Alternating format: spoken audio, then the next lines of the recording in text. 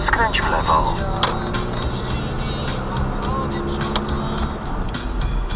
Skręć w lewo.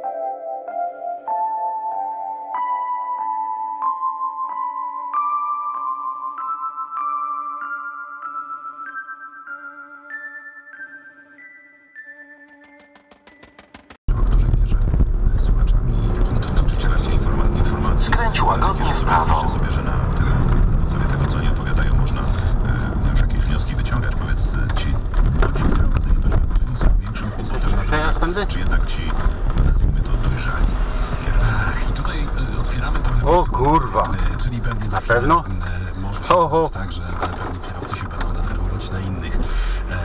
Ale faktycznie jest ten problem. Czyli tak, mamy niedzielnego kierowcę, który wyjeżdża raz w tygodniu na przejażdżkę. Jest potwornie zestresowany, bo zdarzają się święta, więc trzeba wsiąść do samochodu, zapakować całą rodzinę i dowieźć ją bezpiecznie do celu. Drugi typ kierowców, czyli ci, którzy jeżdżą bardzo dużo, bardzo często niestety zżera ich brawura. Czyli bardzo często też się zdarzy, to są ci młodzi kierowcy, którzy mają super fajne samochody, wsiadają do tych samochodów i ruszają w trasę. Zazwyczaj jest tak, że ci młodzi jeżdżą szybciej niż ci niedzielni. Ci niedzielni zestresowani, przerażeni, czasami zapominają o kierunkowskazach, czasami zapominają, że mają skręcić właśnie w ten aleję, a i już przejechali i niestety zaczyna się problem. Chociaż mam wrażenie, że tego niedzielnego kierowcę łatwiej rozpoznamy na drodze, łatwiej go zaobserwujemy, zauważymy i od razu już wiemy, że on coś za chwilę może na tej drodze wykonać jakiś niezły numer. Natomiast ten kierowca młody, kierowca niedoświadczony, może nas często zaskoczyć, więc uważam, że chyba ci niedoświadczeni, o kurwa, to niezwykle istotne, są większym zagrożeniem na polskich drogach niż ci niedzielni, podkreślam. Niedzielny kierowca to nie jest ten kierowca, który wyjeżdża raz w niedzielę, tylko to jest ten, który jakby nie ogarnia rzeczywistości.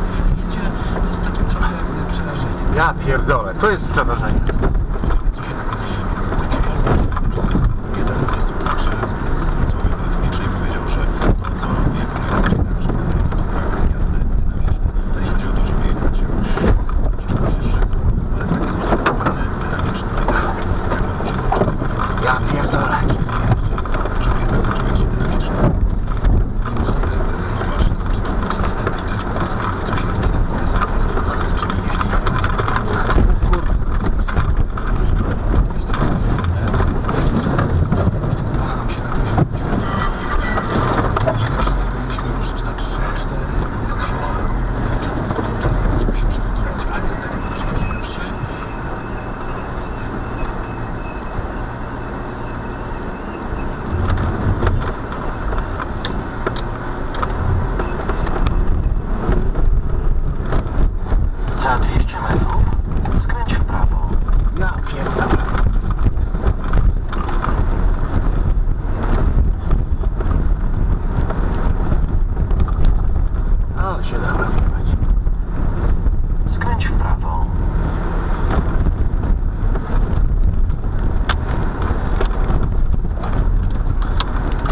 Ja pierdolę. Ostatni raz. No. O kurwa. Nie. Ale się ma.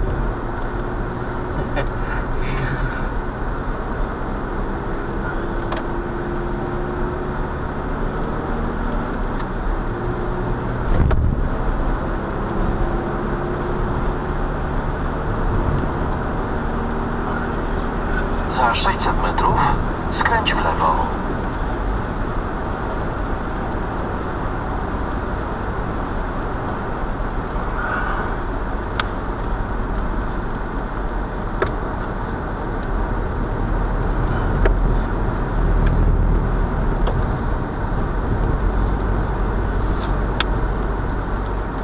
Skręć w lewo. Chyba wyjechałem na całe.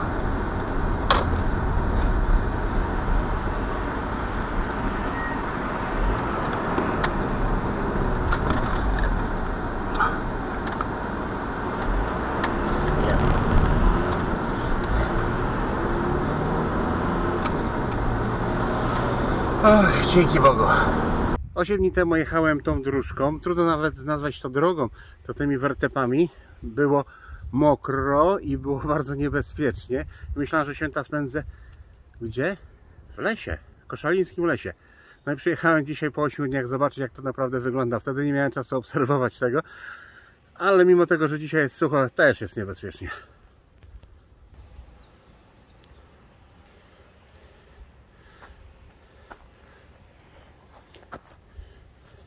Ten pasacik z przodu, co tam widać, 8 dni temu podążał tą ścieżką. Zdaje się, że brałem go tutaj. Myślę, że jechałem te... Nogę bym sobie zwichnął. Tak moja trasa przebiegała parę dni temu. O, możliwe, że to moje opony tutaj. Wszystko możliwe, że to mój bieżnik. I słuchajcie, nic się nie stało. Rura wydechowa cała, zawieszenie całe. Tak mi się wydaje. Coś się, amortyzator, prawa strona, muszę zobaczyć. Ale jakby coś się stało w samochodzie, też bym się nie zdziwił.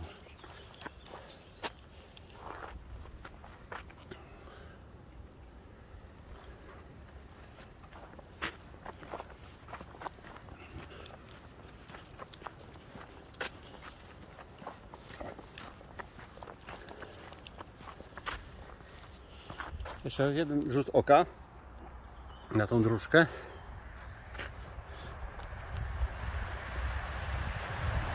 Zdaje się, że mamy pociąg.